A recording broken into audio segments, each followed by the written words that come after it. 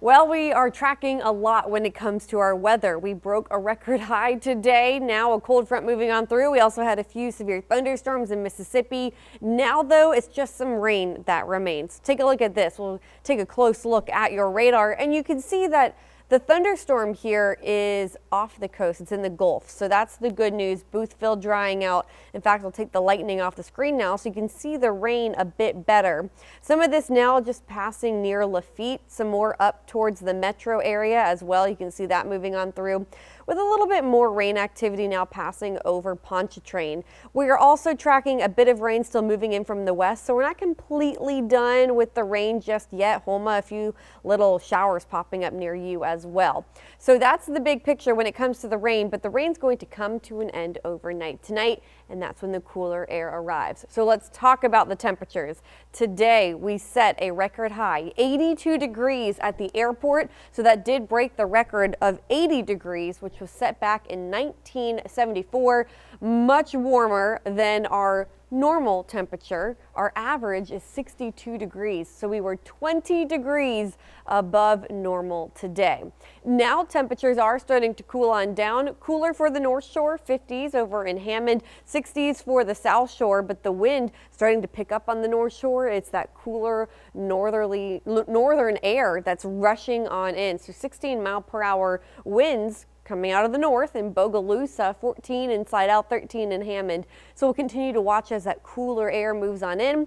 Overnight tonight, most of us, pretty much everyone, dropping down into the 40s. So the rain will come to an end, and then we cool down and we'll stay breezy. Winds out of the north up to 20 miles an hour at times. Then the breeze is going to stick around tomorrow, and the cooler air will stick around. So the morning's going to start mostly cloudy, but we will become sunny later on in the day. The sunshine's not going to do too much to warm us up, though. Highs will stay in the 50s tomorrow. Add in the breeze coming out of the north, 15 to 20 miles an hour. That will, of course, make it feel even cooler, too, when the wind blows. So a chilly and windy day tomorrow. I know it's hard to wrap our head around sometimes. 80s today, record highs today, but tomorrow, you do need a jacket. You'll need it when you step out the door and throughout the day. Also, in just a couple of minutes at midnight, the small craft advisory kicks into place. That will linger until noon on Tuesday. So that's going to stick around throughout Monday and into Tuesday morning. Temperatures are going to stay chilly through Wednesday. We will stay in the 50s, 58 degrees for your high tomorrow, 56 on Tuesday, a few degrees cooler, and then Wednesday again right around 58 degrees. But then we start to bump up a little bit back into the middle 60s on Thursday. And yes, our average high is 62 degrees, so we will be cooler than average through Wednesday.